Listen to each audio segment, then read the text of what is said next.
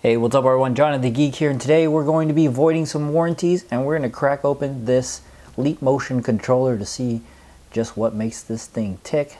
So right underneath here, this rubberized strip is some adhesive. Yep. And some of the screws here. Right, so I'm going to go ahead and unscrew this. Alright, so now that we got the screws off, go ahead and try to pry this sucker open. I don't recommend that you do any of this at home.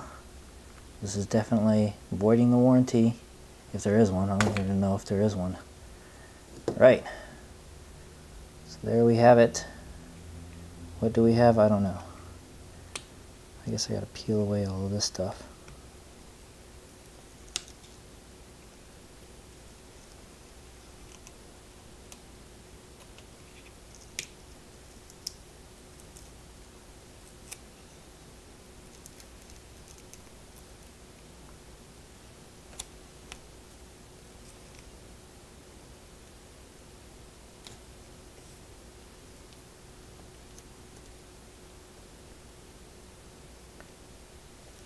I hope that wasn't any type of EMI shield.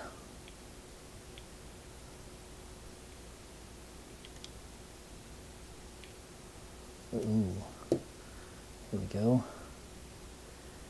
And this is the cameras. I gotta make sure I don't touch any of that stuff. Excuse my ashy fingers here. But yeah, so that's looks like this is the data connection.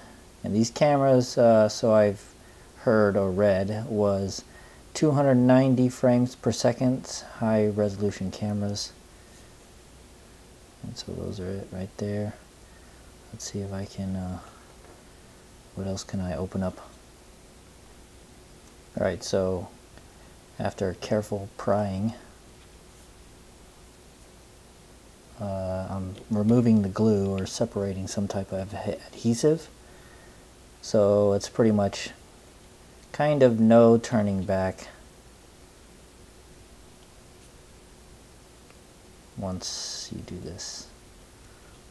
Sorry, it's not easy running a camera and trying to be delicate with some sensitive electronics here. These are the LEDs, infrared LEDs, I believe.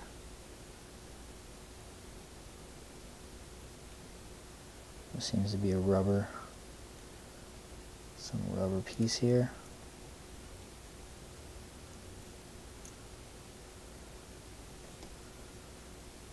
There is a circuit board, and they're screwed in.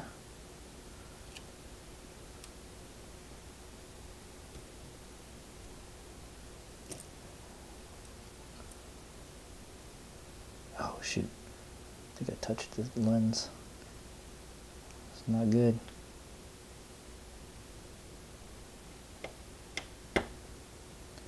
This goes in like so.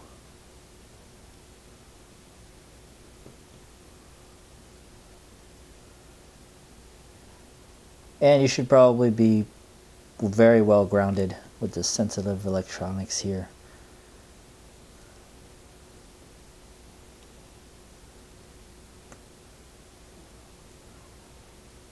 I heard something from the computer.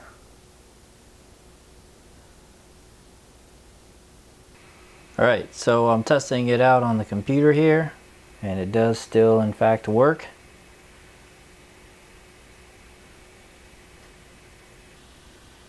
And now we're going to get real close and personal.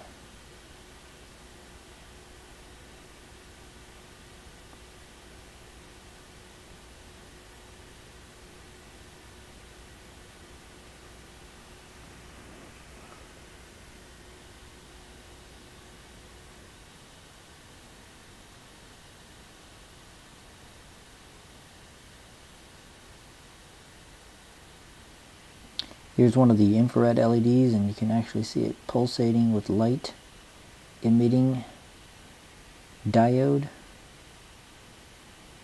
Alright everyone, so this is pretty much what the infrared LEDs look like. For some reason my DSLR has some type of filtering and you can't really see it, but on the camera phone here you could really see it very well, and it's even giving my phone some weird scan lines. And so that's pretty much it there.